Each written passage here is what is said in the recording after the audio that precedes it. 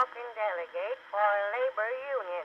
He said everything was union now in order to be successful and quoted the United States as an example. Well, we held a meeting down to the schoolhouse and had a lot of speaking on the subject. Jim Lawson was chairman. Jim said he used to be a union man. He worked for the Union Pacific. Well, sure, we organized a lot of unions, putting there everybody joined except me. I thought I'd wait a spell and see how it was going to work.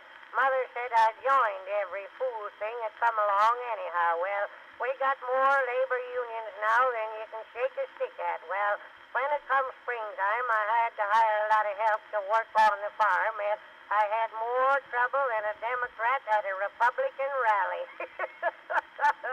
I hired one feller and shot him to plow, and he plowed a furrow across the field and stopped. And I went out and asked him why he didn't turn around and plow back, and he said that wasn't his job, turn the horse around. That was a job of the horse turner union. So I had to hire another fella, go along, turn the horse around. Well, when it come dinner time, none of them would come in to dinner, so I went out and asked them why they didn't unhitch a horse and come to dinner, and they said that wasn't their job to unhitch the horse. That was a job of the horse unhitcher union.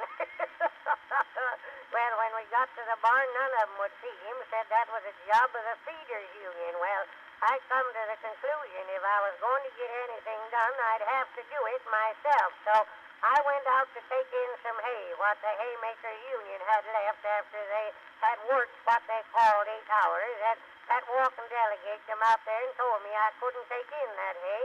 I wasn't a member of the union. Well, I asked him how long it would take to become a member, and he said